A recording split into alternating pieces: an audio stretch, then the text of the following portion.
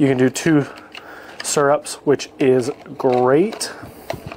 So say you wanted to have like caramel on deck and then you wanted like a sugar-free vanilla on deck, ready to go. You don't have to like wash them out every single time. You've got 2 there.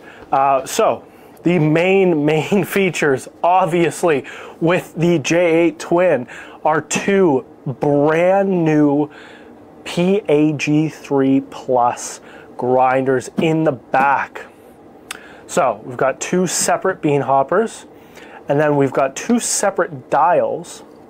So on the screen, it will actually tell you how to dial in accordingly based on the beans that you are using. So it'll tell you where to turn the dial to, which is important depending on which beans you want to use.